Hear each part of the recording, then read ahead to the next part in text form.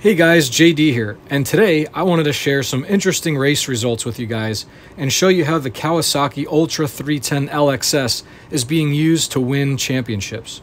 And it started, the 120-kilometer Jet Ski World Championship, the WGP1 Waterjet Offshore World Championship.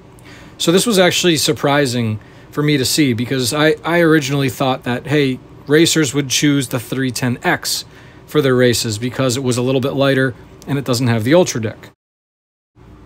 So while Anthony Radatic on his Sea-Doo took the title for the WGP1 Open class, Kawasaki Ultra 310 LXS Watercraft won 3 out of the remaining 4 contests in the women's runabout, runabout limited, and stock class competitions.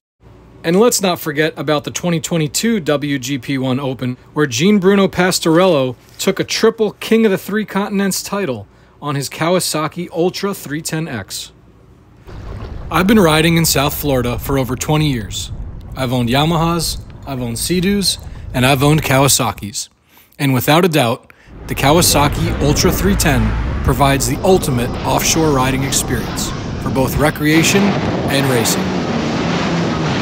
If you enjoyed this video, remember to hit that like button and subscribe for more Kawasaki content, only on JD's Water World.